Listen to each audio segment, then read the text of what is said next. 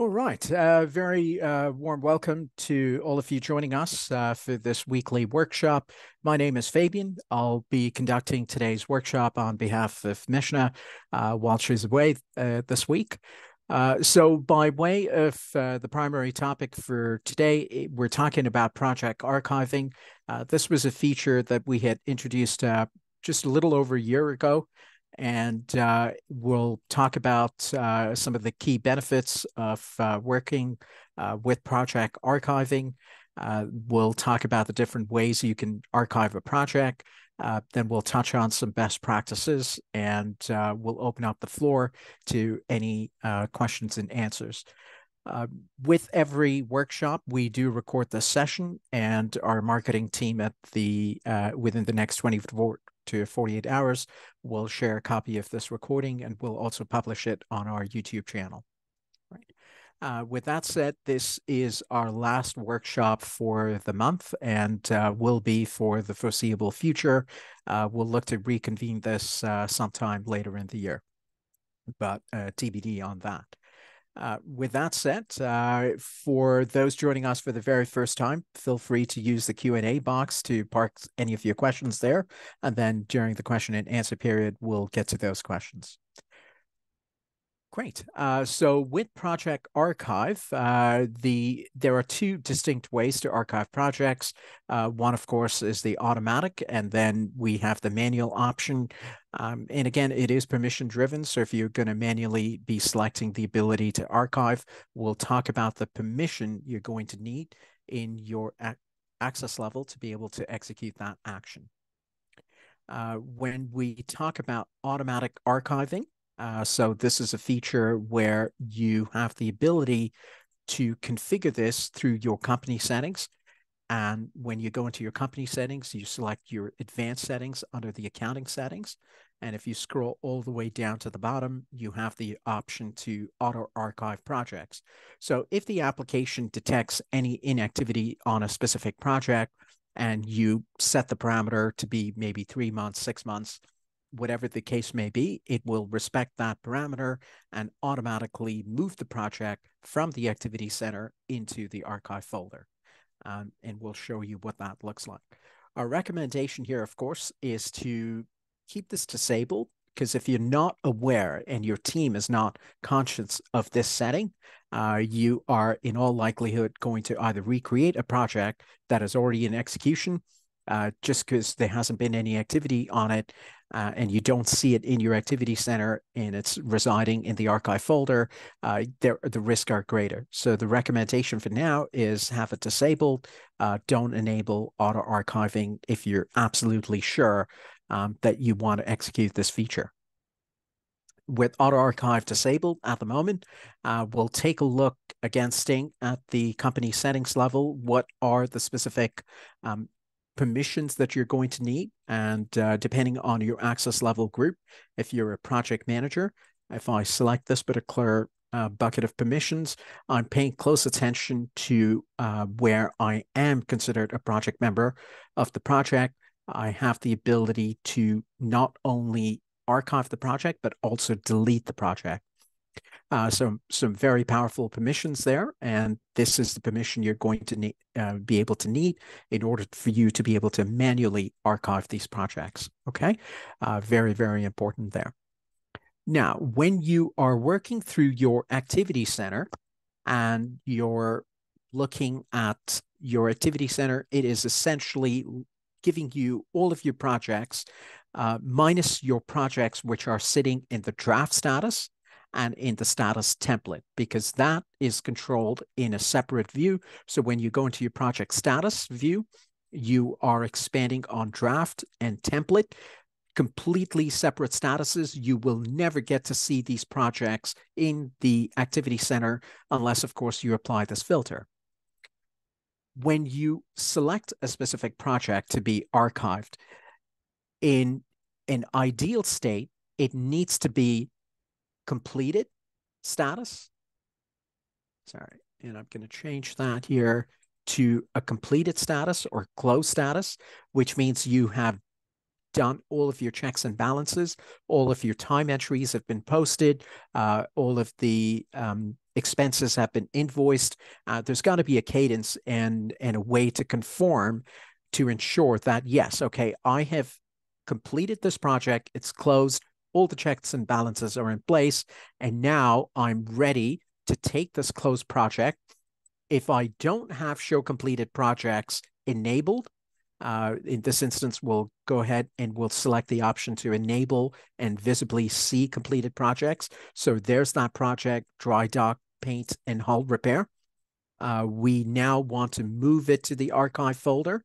And this is how we are manually moving it to the archive folder. So one option exists right here.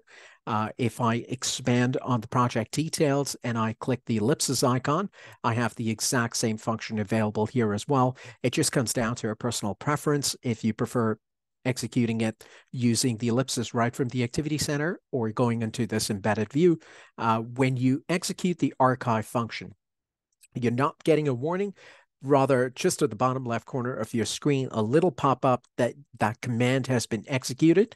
As a result, you are now going to see that project in an entirely separate folder. So in your header menu of your Activity Center, from the ellipsis icon, you get to see all these different options. You're focusing your attention on Show Archive Project, and this is where that project now lives. We don't compress the project. There is no compression. We're often asked, oh, if I archive my project, am I actually compressing any of the data? Is it going to help me save on storage space?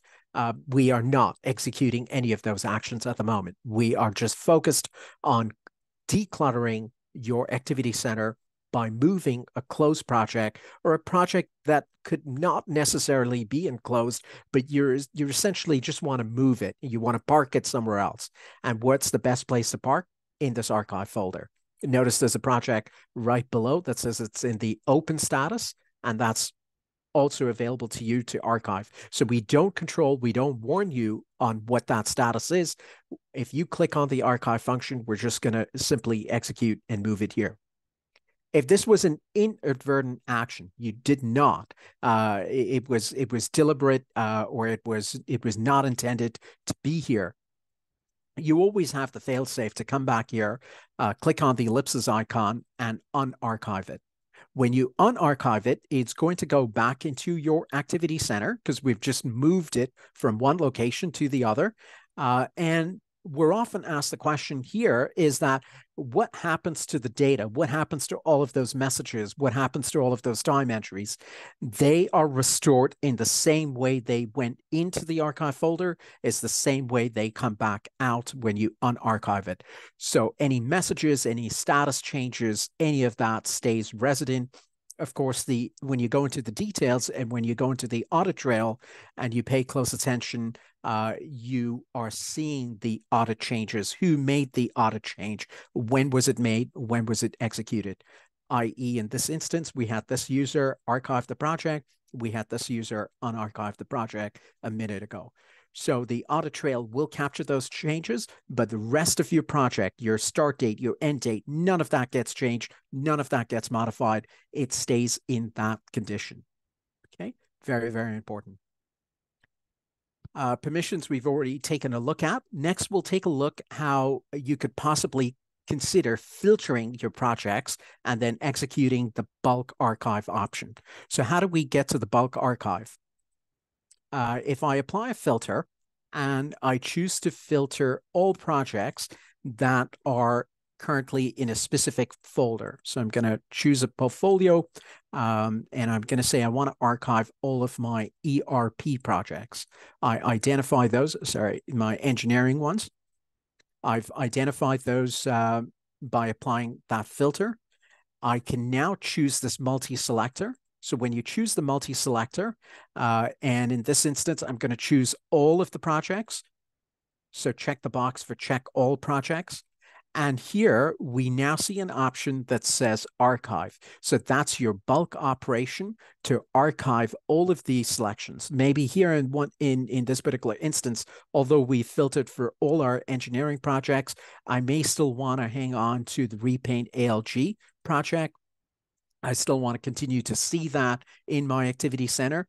Deselect that option, and now execute archive. So in one click, you have moved all of those projects from the activity center, and they now reside in your archive folder. We're often asked the question here, can I bulk on archive?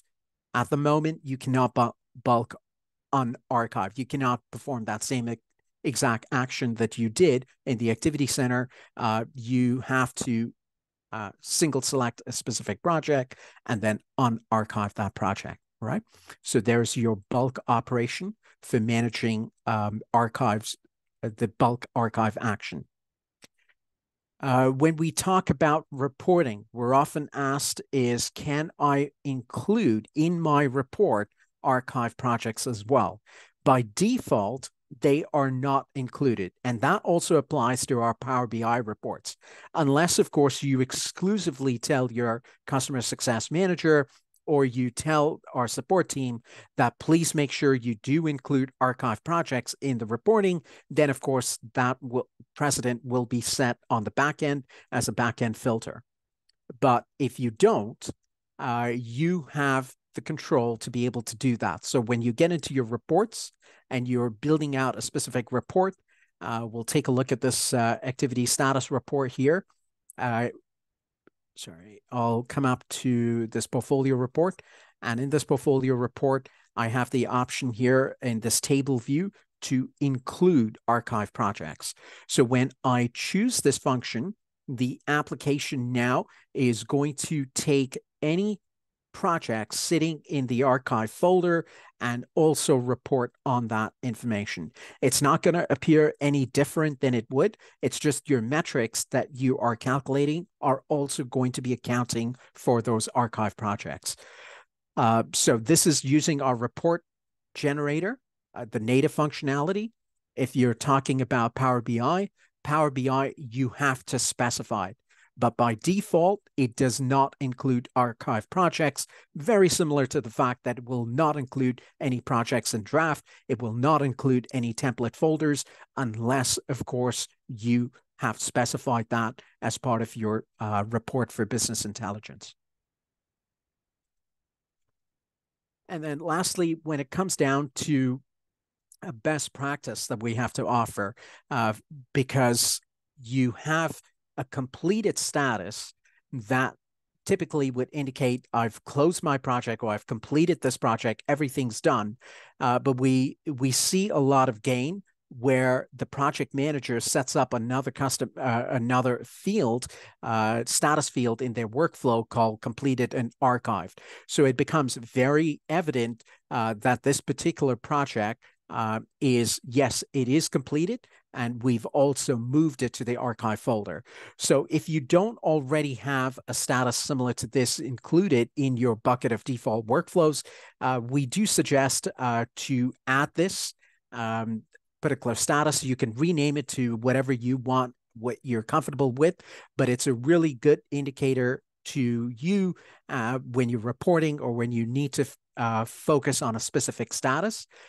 This status can serve as a predefined filter. And that is essentially it when it comes to project archiving. I'm going to go ahead and open the floor to any questions the team might have here.